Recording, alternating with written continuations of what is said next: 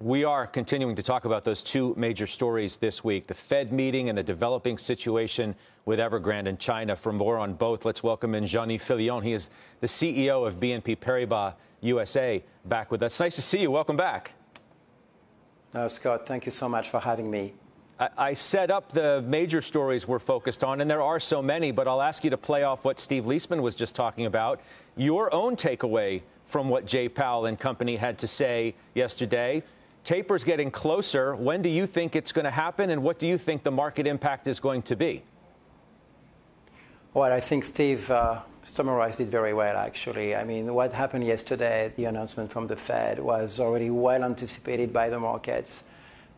Tapering probably before the end of 2021, hiking rates sometime in 2022. There is a decoupling between tapering and rates hiking.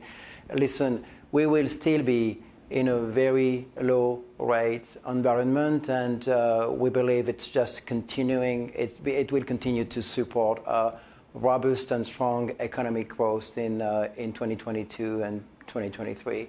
As mentioned as well by Steve, I believe that the central banks today, by the way, it's Fed and ECB, are quite well equipped to moderate, monitor the inflation dynamic. And honestly, if you look at the yield curve, at least today, and it's flat, it's flattened, it's flatter probably, and the 10 years is still around 1.4, which shows that long-term investors are still very cautious about inflation going forward. Not to mention, I mean, you look at the reaction in the stock market today and what happened post-Fed, the most telegraphed, arguably, taper ever, obviously makes investors feel good. I would imagine it's helpful to a CEO running a large financial institution in the United States as well.